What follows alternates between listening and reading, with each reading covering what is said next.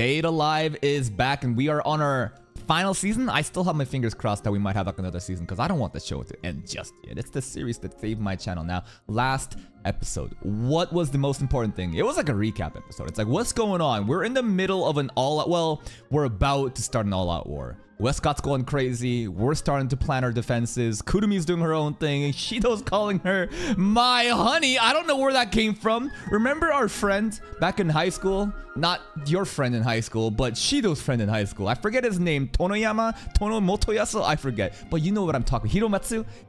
I swear to God, he's the one that would say my honey to Shido. Where did he learn from that? Maybe from him. I think we ended off with some planning, right? Kurumi's doing her own thing, and we're trying to strategize how to counter Westcott, because Westcott can not read our minds, but he can basically, he has eyes and ears everywhere. So we got to be very careful about this. It's kind of interesting how discreet we have to be while strategizing for the war. But let's get started on today's reaction. We're making omurice. Yep. Always bigger on Toka's side. Yep. Texas Toka. She's spanking that shit. You know what'd be fucking hilarious? Dude, during the visual novel of Rio Reincarnation, Yoshino would always try to help with the cooking and fuck shit up and start crying. But imagine Yoshino trying to make a rice ball with Yoshino in hand. Like, how the fuck would that work? The puppet, if you just fuck himself the rice in Yoshino's hand.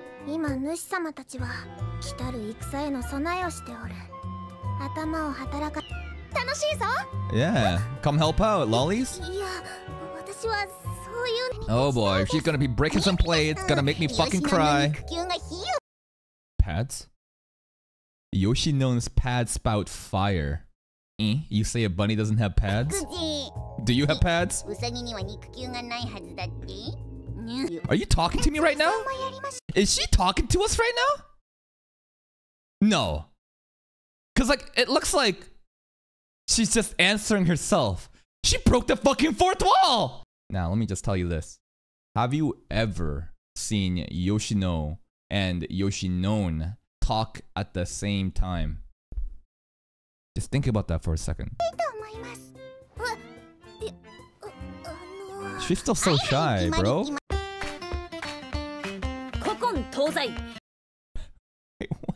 What are we doing? Are we not supposed to be preparing for a war against Westcott? You're gonna start doing non-erotic words that sound erotic. Cockle. Cock.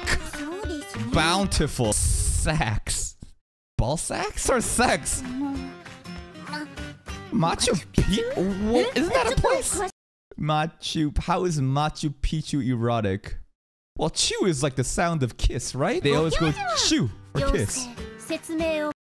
What do you find sexually arousing about a ruin of the Inca Empire? That's what Machu Picchu is, right? You're too smart. Because you said Machu Picchu, an actual place. Chew. Kiss. Say it. Okay. It's chew. It's the chew. It's the chew. That's not even erotic. That is some kindergarten fucking shit, bro. That is the most vanilla kindergarten. She is very pure, though. Heart of a maiden. You know, in season 2, between the Yamai twins, I thought that Yuzuru was better, and Kaguya was just annoying because Kaguya just seemed to be another loud tsundere type. And Yuzuru's comedy was funny, akin to Dobichi Origami, which I really enjoy. But ever since the OVA or the movie, where we had to take every girl to a date, and I think Kaguya messed up her plans to go to a ramen place, but it was closed, and Shido had to figure something out, and she was all embarrassed.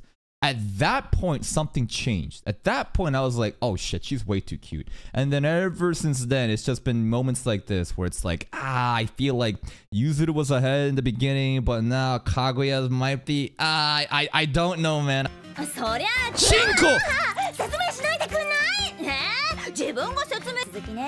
What are we doing right? Chinchilla? Bust.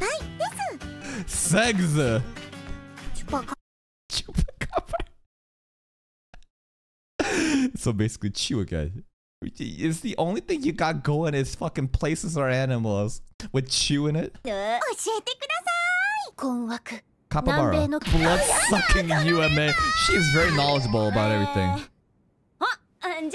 Scenes where that boy was cool? Shit. There's a lot of good Shido moments. Season 1. First date with Toka. Sunset lighting. Tobichi Origami's on standby, ready to shoot. Toka starts asking, but I'm a spirit. Can I really stay here? And Shido's like, I'll take responsibility. And Toka's like, but everyone's gonna say no. And then Shido's like, they don't matter. All that matters is me. That was fucking peak. Other peak moments. After that, Yoshino, saving Yoshino through the blizzard by walking through it, almost dying. Yes, that was sick. The episode where Kurumi's on top of the roof and Shido goes there and tries to like fight her without any powers, right? Shido has some really fucking great moments. Summoning Sandalph on season 2, right? And there's so many more. God damn, this is so far just a recap episode, bro. Straight up. This is a fucking recap filler episode right now. My Honey 2 yesterday, yeah. Sorry, last week. I think it has to be when he refused to give up on kissing me even when I was nearly dead. Now, this is a line that can only be said about an anime main character. Like, think about this in the context of real life situation. If you said this, this sounds like, what the fuck is going on? Shiori. Yo, Tenka moment, Tenka moment. Season 2. Yeah, because you're the twins. That boy died multiple times. 200 something.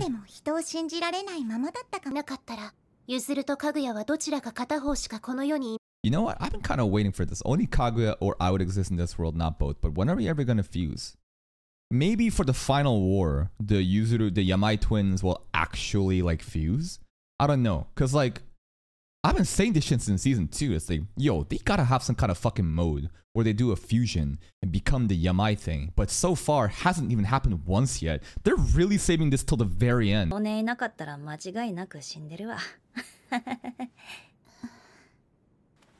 is it? Kotori. Toka?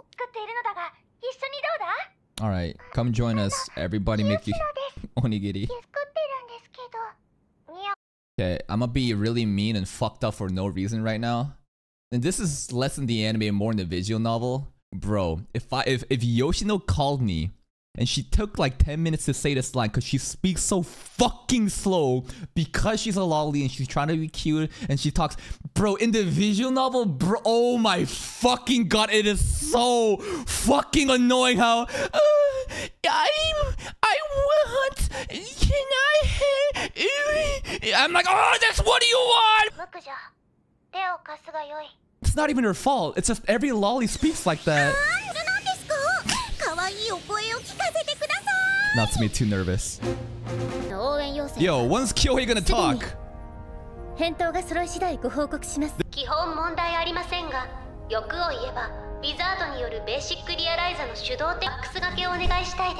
Maria's, she wants a full course massage. Disgustingly filthy?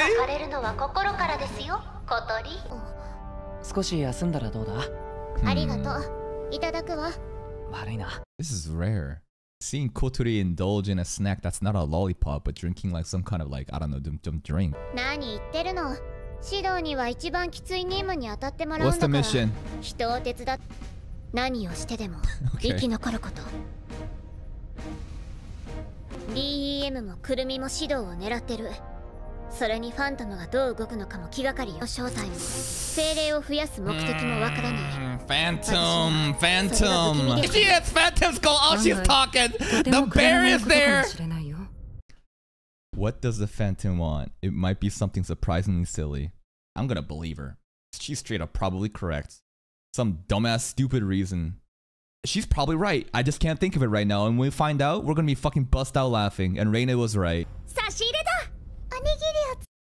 Look at the biggest fucking onigiri in the middle, bro. Toka's onigiri is the size of like 4 and 1, maybe like 6. Yo! It's the song! What? Why is it up? What the fuck happened to that one? Cilantro onigiri? You're insane. What the f? I love cilantro. Some people apparently don't have the enzymes necessarily to taste cilantro the way that cilantro enjoyers do. So it actually tastes like soap for them. So there's that out of the way. But on top of a cilantro enjoyer, if the entire fucking onigiri is cilantro, that's crazy. What's strengthening our mind? Oh. There's nothing scientific. She just figured out what she hates the most and gave it to her so she can conquer what she dislikes the most for in preparation for war.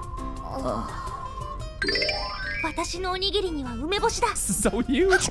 Pickled wasabi! Ah!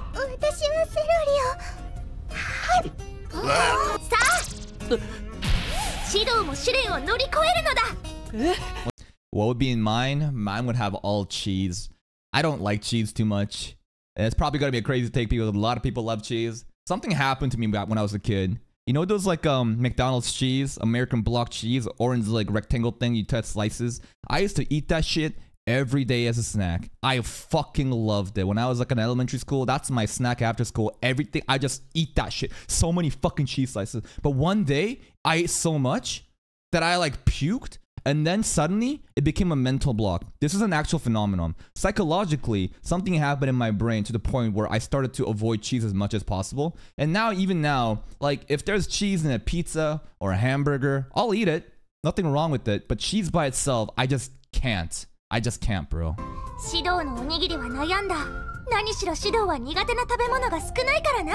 does Shido hate the most in food? Each one of the girls puke. I can't say that. What they put in there, bro? Is it for imagination? They put something there. Oh! What the fuck? Yo, Miko's like a fucking worm. She straight up sleep crawls?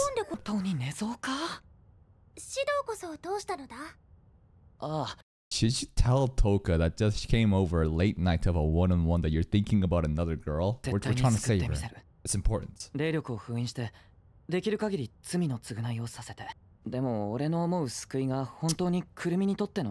Kurumi salvation. How do we do that? How do we save our best friend? Can't we do both? If we do that, then no other spirits exist anymore. Toka and them wouldn't exist, right? Wait a fucking moment. We have like time traveling abilities. I mean, fucking Kurumi from 5 years ago was showing up here. Why? Can't we do some kind of fucked up time shit where like we go back and like, you know, do something with the origin spirit so that Kurumi's best friend didn't die, but then we bring Kurumi's best friend into this current timeline or some shit? Just like pick that, just cut and paste into here and everybody's happy. The spirits exist. We've conquered whatever phantom origin spirit is. Everybody's happy. Kurumi's got her best friend. Everybody's happy. Can't we do something like that?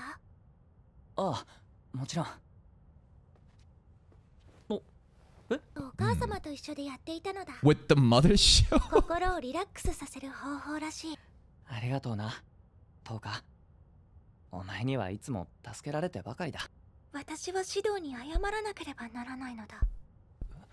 For what? You felt like you didn't do anything.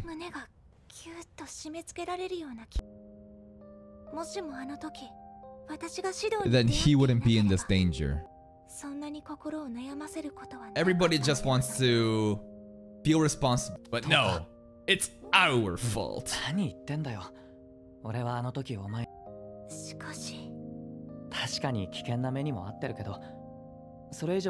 Yeah, we received a lot of their saliva, that's for sure. That was like episode 1, season 1, huh?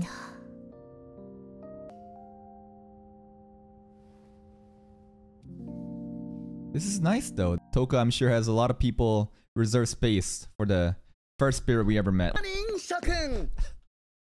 Oh shit! Here he is!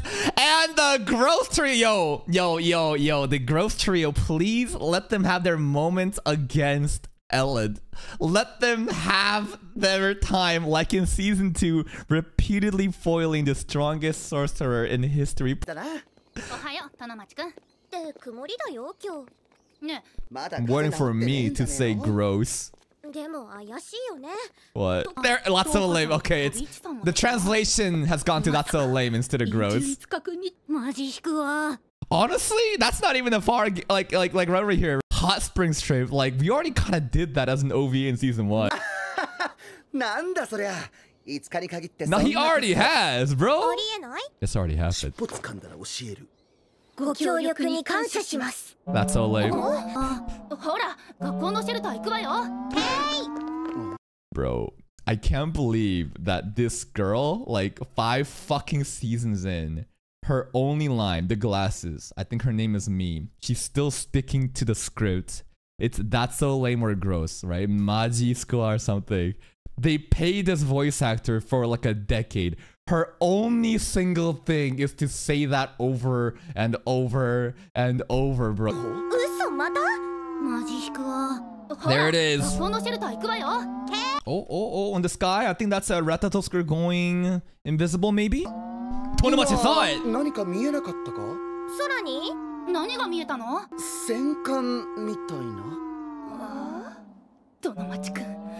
Here comes the gross. Here it comes.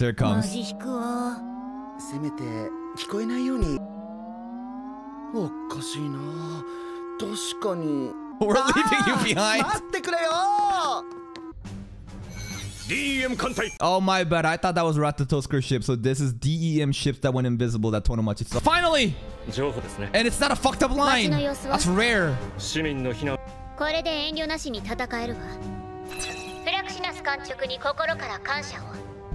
私たちの町にぶしつけな来訪者が現れの力を奪おうとする最低最悪の DV 男よ。I don't think I remember these guys last season. に従う男に限って、捨てられるとめめしく追いすがるのよ。共に教えてあげましょう。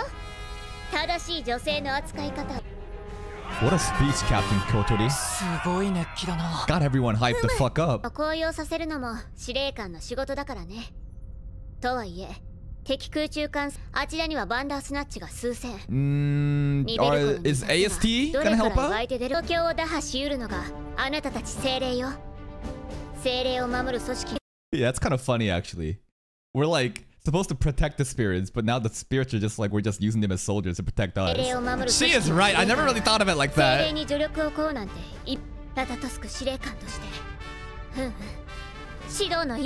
Was she going for the Oni-chan appeal? Where's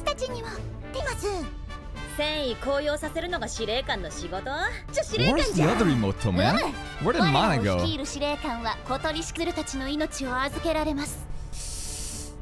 This isn't flags, right? Oh, there's Mana. Mana's right there. This is not flags, right? No, they're just hyping a Kotori. We're just having a moment. These are not death flags. Oh, Kotori! Oh! That's fucking rare. This is super rare, bro. This is super rare, but I hope nothing bad happens. This whole speech was to kind of hype up Kotori, right? Can we? Oh, we can jam Beelzebub? Okay, apparently we can talk in certain circumstances.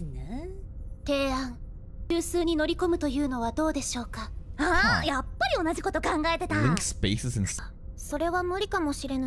But why? Your power is so versatile.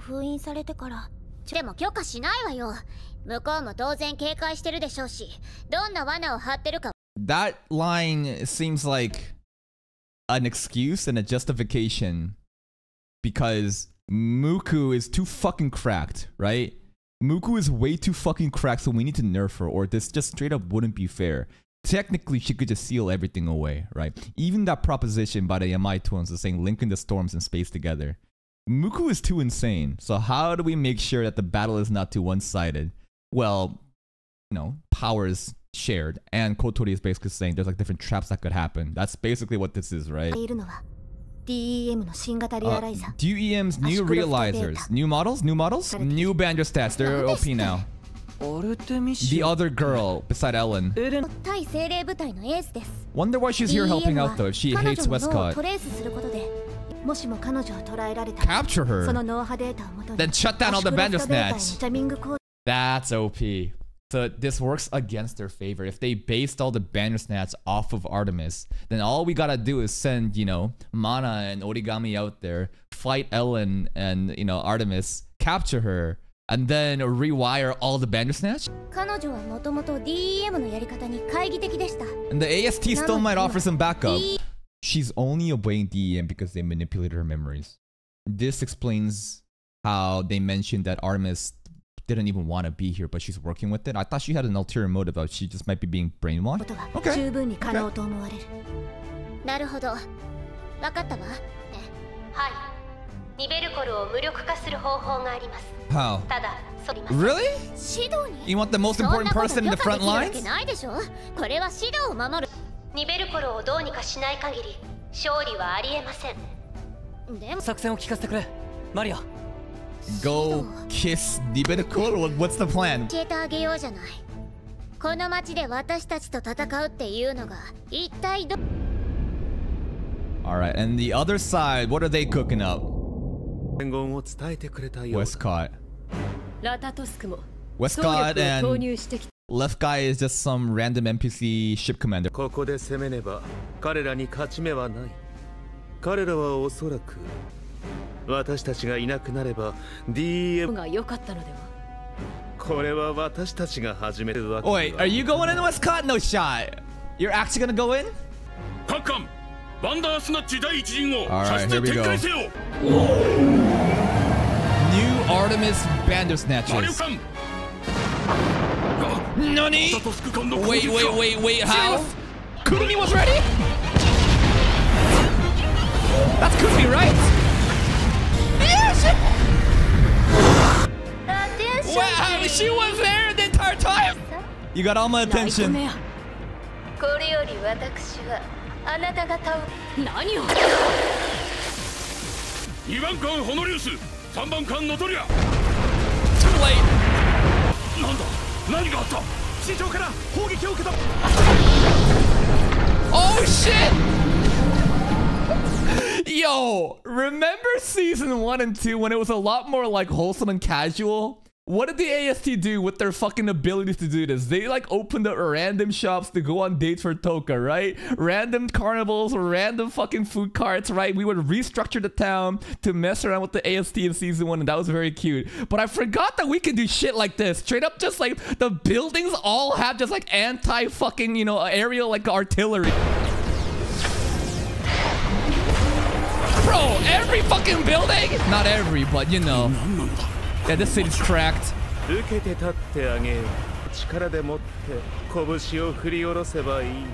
What's your plan, bro? Just gonna back out? That's like the confident laugh still, huh? And that's the episode. Hey, today's episode was a little bit more recap, but more like, you know, what is it? It's like the night before the war, right? Everyone needs their own resolutions. Everyone needs to be reminded what we're fighting for. And it's Shido. Shido was so good. He saved every one of us. Remember all those wholesome moments. Toka even got her little 1v1 scene. The difficult thing about this show is trying to give every girl equal amount of attention, because as the roster of girls grow, you gotta, you know, the amount of attention we can give to each kind of like, it gets reduced, right? But remember, Toka was there from day one. And it's nice to see that, even though, you know, some of the other girls like Kurumi and, you know, they're getting a lot of the attention. Yo, this is nice though. Seeing the Gross Trio with our, you know, best friend Tono something. Fuck, I should know his name by now. Tonomatsu or something, right? They're fun. I hope that the Gross Trio actually has their moment against Ellen. They don't need to fight Ellen. It's just, if they did something to somehow hinder Ellen in fighting, and then it's not, that's like the beginning of the downfall of Ellen. It's just like a little nice callback to season 2 stuff. Because that was like cute and fun back then, right? Just random 3 high school students taking down fucking one of the greatest sorcerers in the history of this world. And then now we're just basically fighting Westcott, but things are looking pretty good. Kurumi was already there in preparation, took out all the Bandersnatch. Our Tengu City, dude, it's an entire fucking naval force of anti, you know, air artillery. But Westcott, he's like, nah, chill. We're chilling. There's nothing wrong about it. I'm not sure if this laugh is just fucking cope, but I don't know. He seems pretty confident. So let's see what he has cooked up for us next episode. But that's it from me. If you're still here, if you enjoyed this reaction, please like the video. Check out the other playlist for more content. And until next time, take care.